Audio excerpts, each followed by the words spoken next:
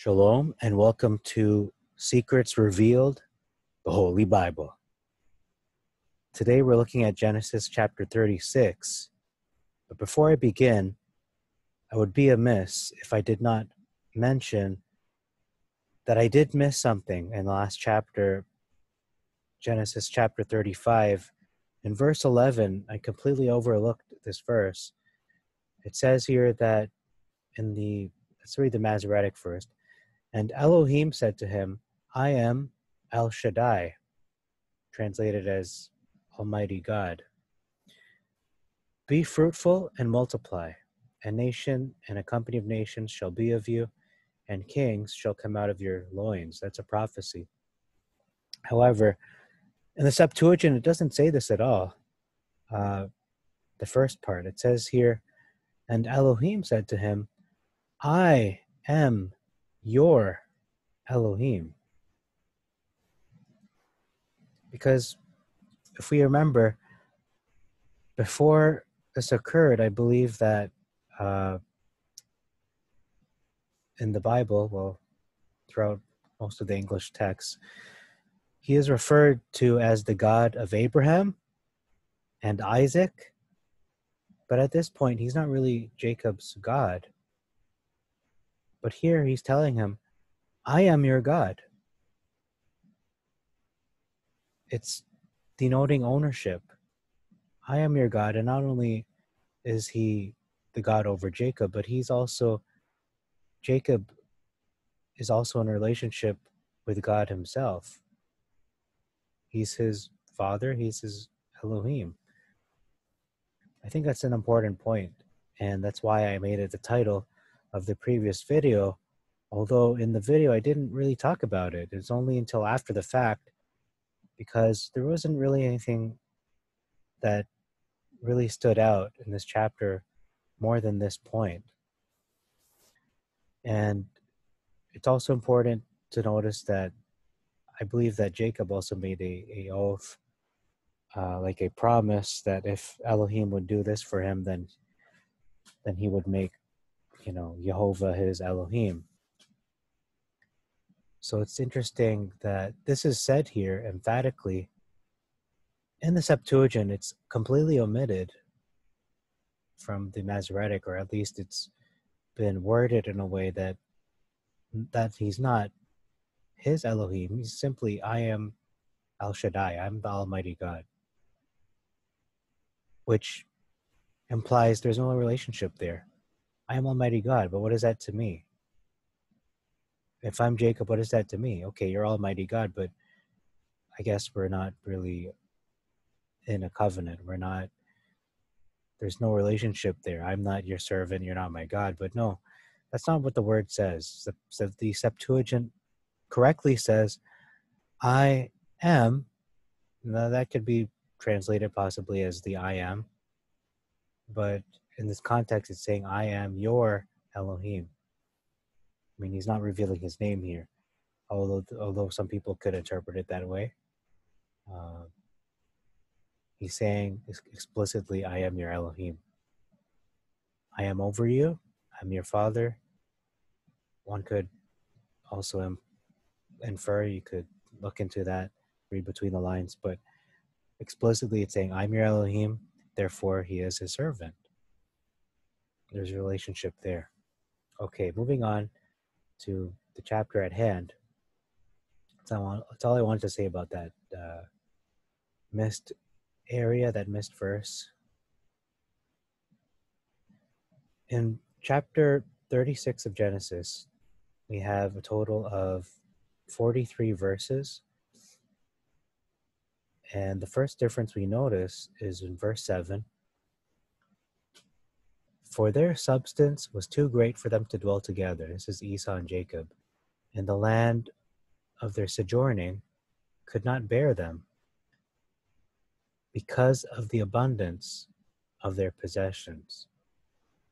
Okay, they just had a lot of stuff, a lot of livestock, they had a lot.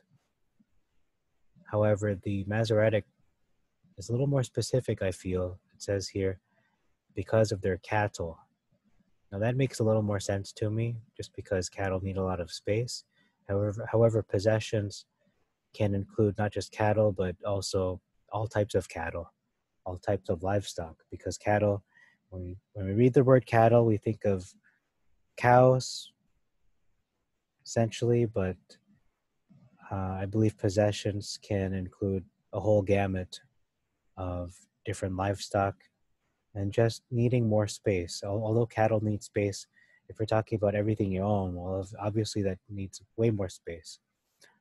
So that's how I see that verse. Verse 15, we see a lot of names here, such as in verse 15 says, Chief Zophar, which sounds a lot like Zophar from the book of Job. And the Masoretic, he's not called Zophar or Zophar, he's called Zepho. And it's interesting to notice that in the book of Jasher, there's a prominent character also called Zepho, who is a king-like figure. I believe he was actually a king. I think it does call him King Zepho, who was very good at war. So I'm not sure. Is that the same person? Is Zepho the same as Zophar from the book of Job? That's an interesting question to ask. In verse 24, we see here that it is written here, the sons of Zibeon, I and Anna. This is the Anna who found. So Anna found Jamin in the wilderness when he tended the beasts of his father Zibeon. In the Masoretic, it says, this is Anna that found the mules in the wilderness. Okay, not Jamin. I'm not sure. It's been translated as mules. And he fed the asses of Zibeon, his father. So it's worded much differently. Actually, Jamin could just be a person, whereas mules are obviously animals. But again, we lean towards the Septuagint simply because of all the reasons that I said before. It came before Jesus Christ, was written 300 years before him.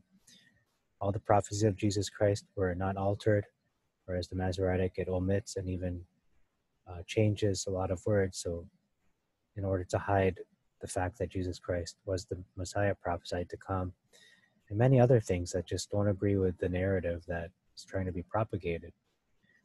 Okay, so moving on to the next verse, we see here at verse 30, these are the chiefs.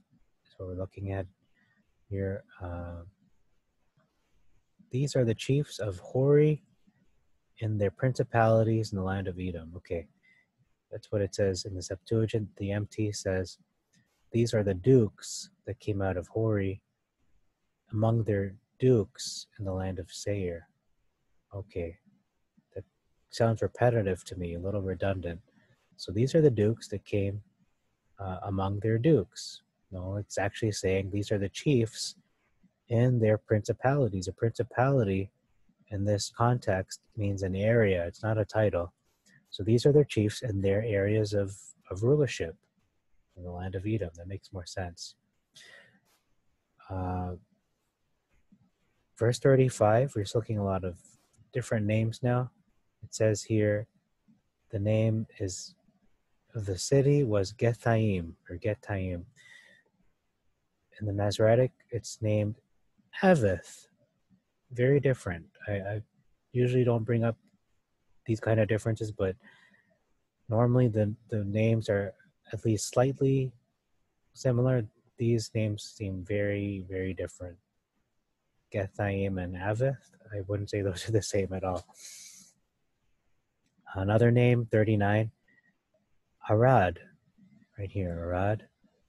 But here it's called Hadar. Somewhat similar, but the reason I bring this up is because this name is usually associated with the people of Judah. There are a lot of people whose last names are Arad. I find that interesting, but in this case, this is actually the name of a descendant of Esau. So maybe they just have a lot of similar names in both the progeny of Esau and Jacob. I'm not sure. Maybe it's just a coincidence. And it says that the name of the city was Peor, in Greek Fogor, and in the Masoretic Pau. So very different names there, although they all start with a P. Next up, we have other names. The name of his wife was Metabil. Okay, actually, that one's fine. It's not a big difference there. Verse 40 says, according to their place in their countries and in their nations. So these are the names of the chiefs of Esau, according to their countries, nations, place. The Masoretic says, according to their families, their places, and their names. So not according to their countries or their nations, but according to their families and names. That makes sense too, however. In ancient times, usually people are named after their place, or the place is named after their names. So it's interesting that it's a little redundant here. Families and names are the same thing when you think about it, because a family name is a name, and a name is a family. But if you say, according to their place in their countries, so that's more specific, not just a place, but in their countries and in their nation. So it's getting very specific, a place, a country, and a nation. And like I said, people's last names usually came from either their profession or where they came from, their geographic location, the name of the place of their birth or where they grew up.